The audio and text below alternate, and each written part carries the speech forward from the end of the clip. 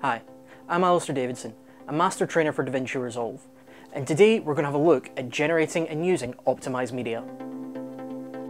Whilst we all wish that we could play back all of the files that we receive all of the time, this isn't always feasible, and Resolve includes a tool that allows us to improve playback performance by creating smaller, easier to manage files, and this is called Optimised Media.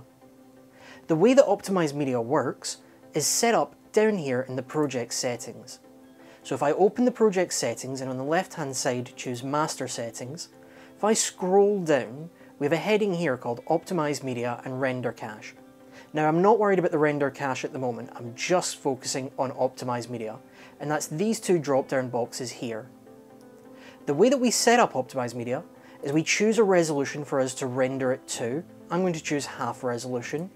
And then we choose a format that we want to encode our new files as. I'm looking for smaller files, so I'm going to choose DNxHRLB down here. It's worth noting that when we render, all of our rendered files, our optimized media, are going to be stored in the cache files location, so we want this to be on a relatively fast drive. Once we're happy with this, I'm going to hit save.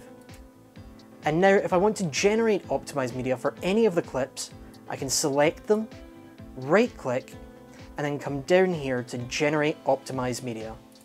Once I click on that, Resolve will take its time, generate the optimized media for me, and if I come up to the playback menu along the top of the Resolve window here, you'll see we have an option called Use Optimized Media if available. If it has this small tick next to it, it means that we're using the optimized media. If at any time I want to go straight back to my original source media, I'll just click on that again, and you'll see now that we have no tick next to it, which means that we're on the original media. I hope this has been helpful. Let us know if there's anything else you want to know about DaVinci Resolve by contacting the ScanPro video team.